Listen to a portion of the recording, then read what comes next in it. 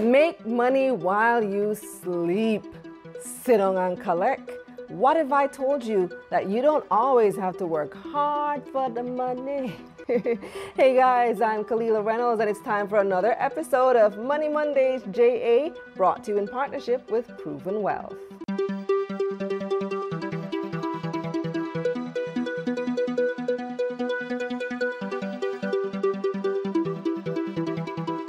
COVID-19 has made us all realize that our jobs might not be as safe as we thought. Relying on your traditional 9-to-5 might not cut it. But don't give up hope just yet. There are other ways to earn money without having to do much. What you need is passive income. Passive income is a cash stream that requires little or no daily effort to maintain, unlike active income, which is cash earned from the likes of a full-time job. The idea is to have a steady stream of self-sufficient income. You don't work for this money works for you. So why build passive income?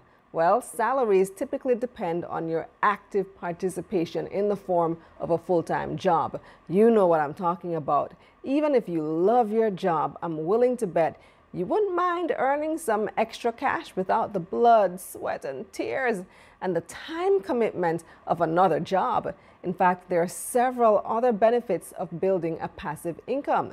It creates an opportunity to retire early. It protects you from a complete loss of income if you lose your job in, let's say, a global pandemic. And it also gives you an extra source of income when you're no longer able to work or if you outlive your retirement fund. So how much money can you make?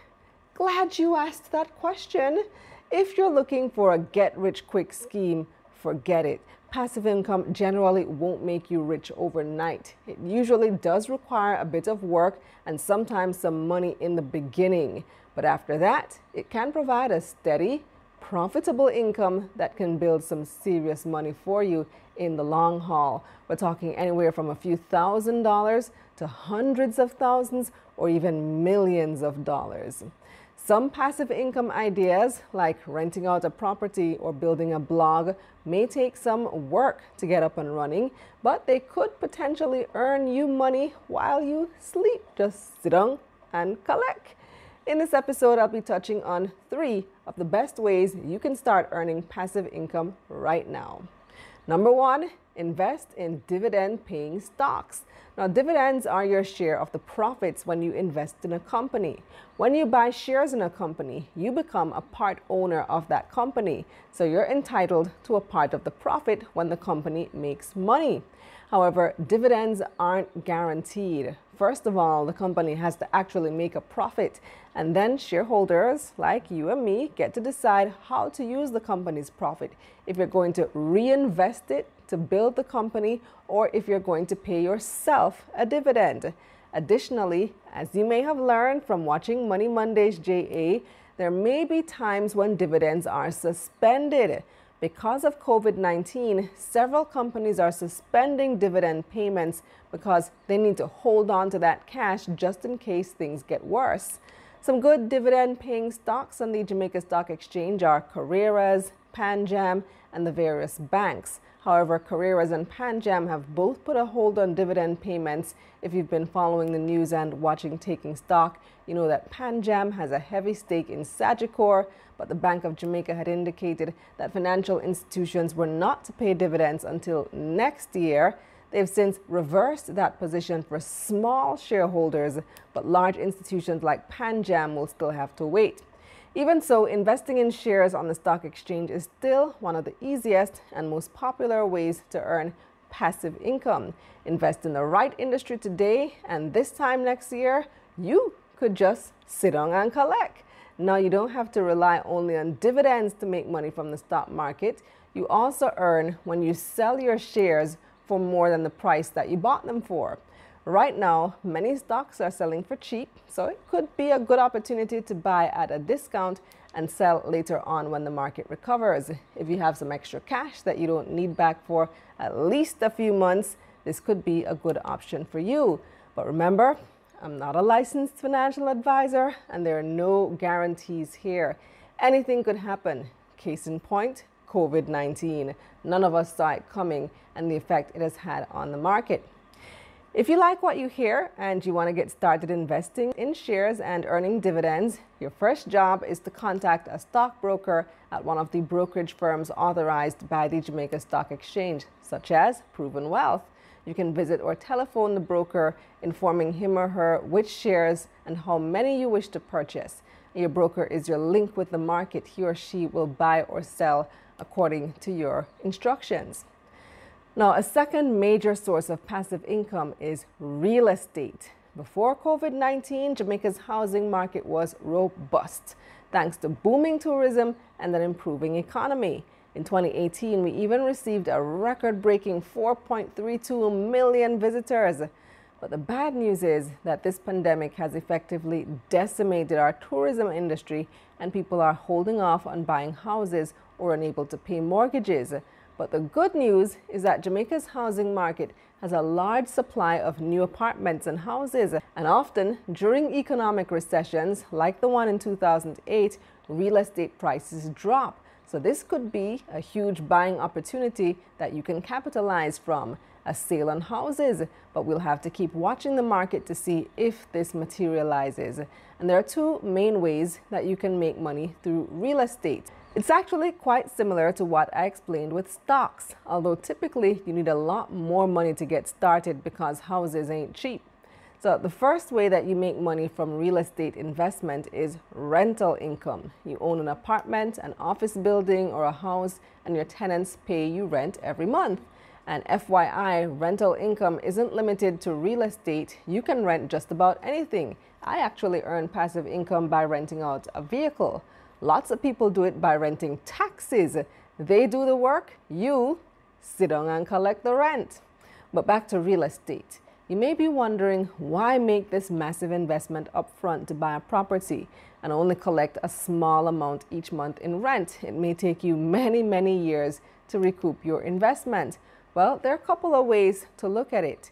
If you're able to earn more from rent than you pay for your monthly mortgage payment, then you're actually making a profit and the house is paying for itself. You're basically getting a free house and making money off it.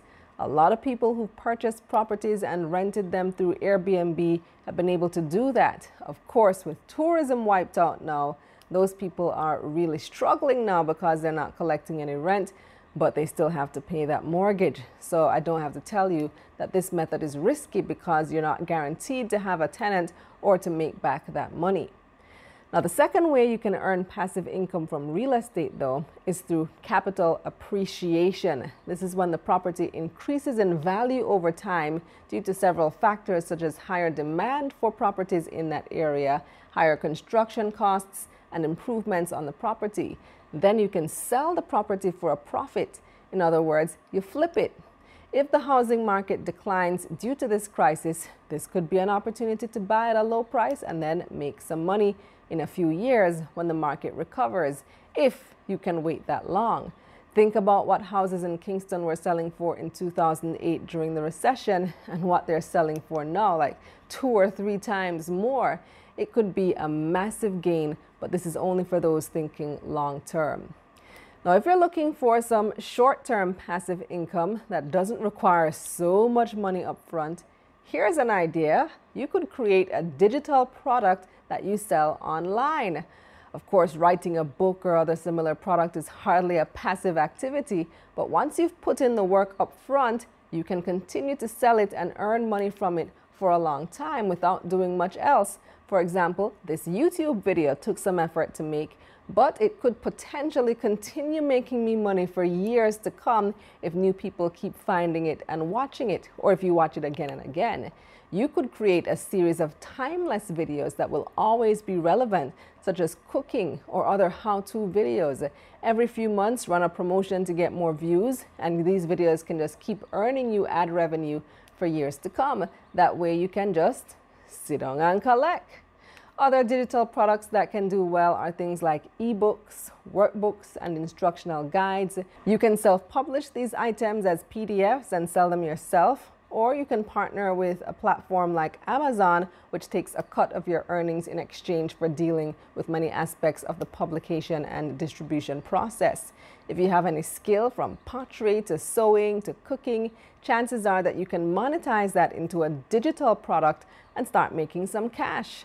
Royalties are another good source of passive income. Here's an insider tip. If you're a writer and you've had any of your work published in Jamaica, you can sign up with Jam Copy, who will collect royalties on your behalf. Every year, just in time for Christmas, I get a lovely royalty check from Jam Copy for stuff that I wrote years ago. All I do now is sit down and collect. Well, that's it for this episode of Money Mondays JA, brought to you in partnership with Proven Wealth. Here's what's coming up on Taking Stock. At least 150,000 Jamaicans don't have a bank account, posing challenges, especially now in a time of COVID-19. Banks are finally stepping up, using innovation to reach the unbanked. We'll hear all about it from President of the Jamaica Bankers Association, Jerome Smalling. And suppose I told you that you could verify your identity without having to set foot outside your door. And I'm not talking about NIDS. It's a contactless digital identity verification platform, Orba One. CEO and Head of Product, Rashoy Billings, will join us. Later, the analysts weigh in on the latest market developments. Digicel's Bermuda-based holding company, Digicel Group One, files for bankruptcy. How bad are things for the company? We'll discuss. And just a reminder, Taking Stock is coming up on our brand new day, Tuesdays at 7 p.m. Well, thanks for watching. Remember to like this video, subscribe to this channel, and turn on those post notifications.